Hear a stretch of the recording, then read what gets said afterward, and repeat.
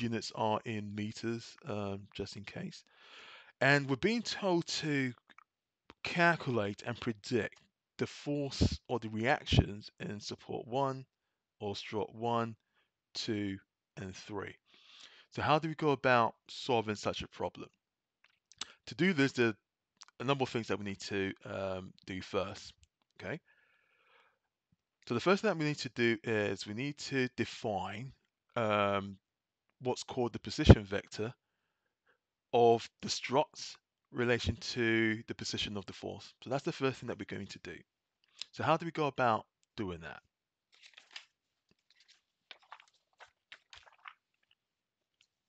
So the first thing I'm going to do is, let's call that finding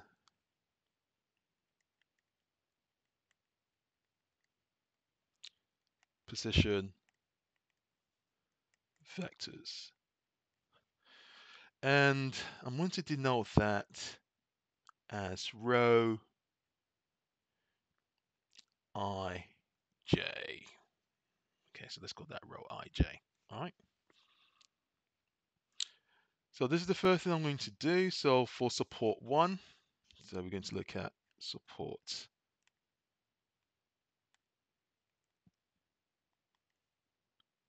1. So I'm going to call the position vector. So rho a b. So that's what I'm going to call that. So before we do, let's identify where the coordinate points are in regards to the reference frame. It's very important that we do define some form of reference plane. So X is directed towards me, Y is directed rightwards from, let's call this the point of origin, and Z upwards. So upwards we assume positive, downwards negative. Y rightwards positive, leftwards negative, and then X towards me positive, away from me negative. Okay, so the sign convention is quite important here. Okay, so at B, what do we have? At B, so again, we're defining these in terms of X, Y, Z, or if you want to call this I, J, K, then we can do that. So I'll start defining I, J, K when it comes to defining the actual vectors. So I'm just looking at the points. So in terms of that, what is my X respect to B? So we're going along the X, so that is at 8. In terms of Y, that's moving from the origin to Y positively 2. So that's 2 meters. And in terms of Z, there is no rise in terms of Z, so that is 0. So that's the position at B. At A, respect to where the force is, so let's call that location of the force. So that is the 10 kilonewton force. How do we go about doing that?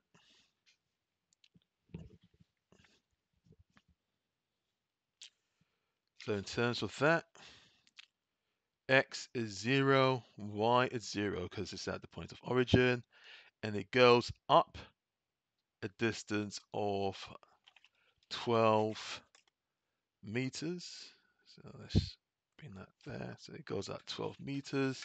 So that will be 0, 0, 12.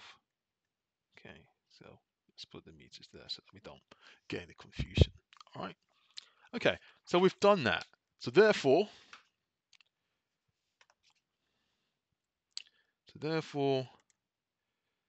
position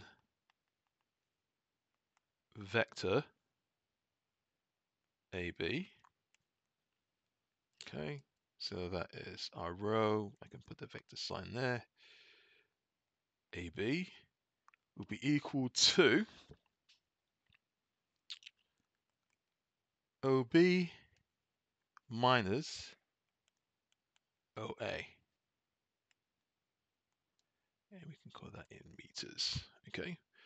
So this is OB, and that is OA. All right. Okay. So this will be equal to 8, 2, 0, take away 0, 0, 12. So this is basically what we're doing, okay? So we're going to progress, okay, from A to where B is. So that's basically what we're doing, all right?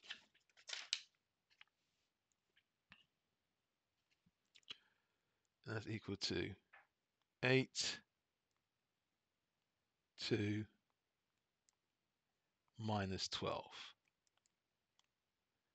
okay? Or let's define that as 8i plus 2j minus 12k.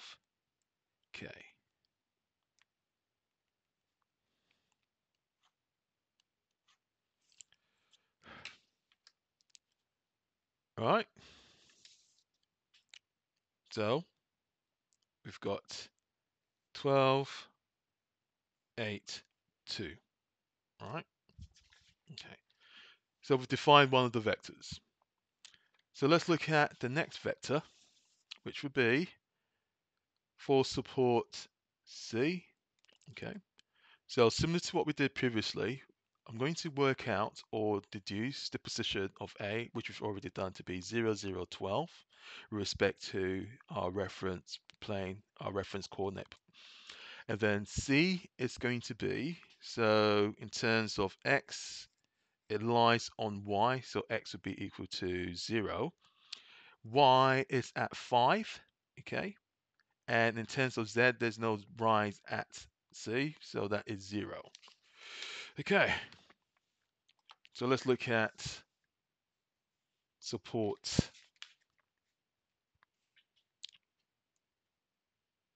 So let's look at support 2, okay, at C. So at OC, so let's call that OC.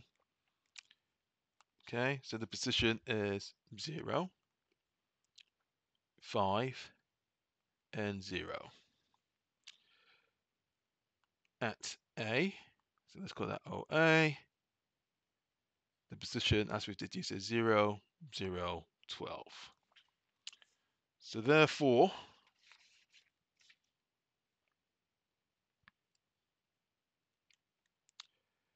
the position vector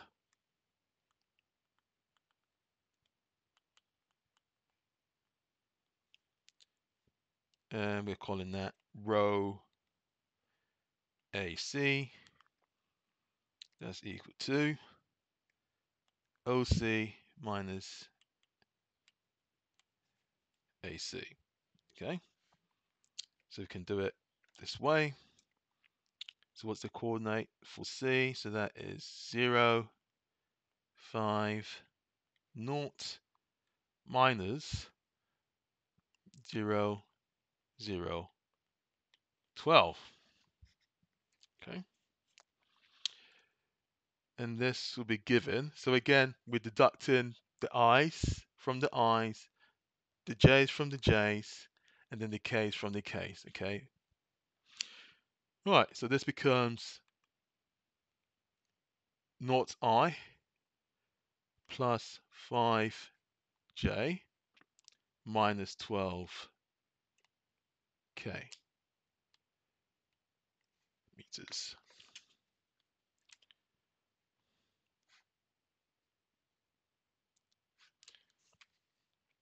So because I'm doing this with respect to my students, I'm going to have another lecture talk or tutorial talk relating to vectors in general. So we're going to start from the fundamentals and we build up from there. So if you're not familiar with these concepts, don't worry about it. As part and parcel of my um, lecture series relating to statics, I will talk about vectors. So nothing to worry about. But if you do understand the concept of vectors, then at least you can work along with me. All right. Okay, so we've established C. So we're going to do likewise for D or support 3. So at support 3 at D, so let's call it that. So let's bring our diagram again, our vector diagram again. So where is D? So D is along X and it's negative. It's in the negative direction.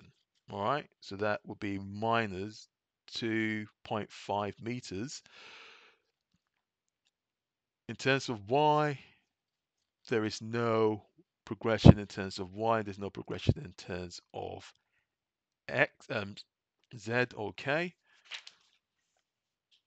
So at OD, this is what we have. So we've basically got minus 2.5, 0, 0. Okay. And we already know at OA, that's going to give us what? That's already 0, 0, 12.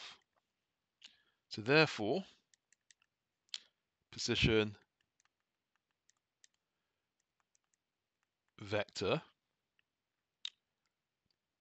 and we're calling that AD. Okay, so that is basically rho AD, and that's equal to OD minus OA.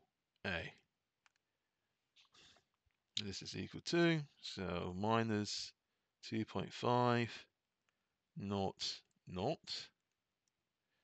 take away 0, 0, 12. Okay, so we're just taking the difference between the respective coordinates in terms of x, y, and z. Okay, and this would give us minus 2.5 minus 0 is minus 2.5 plus 0j. I can choose to ignore the j if I want to, but I'll just put in there just in case. And 0 minus 12 is minus 12. And that is in meters.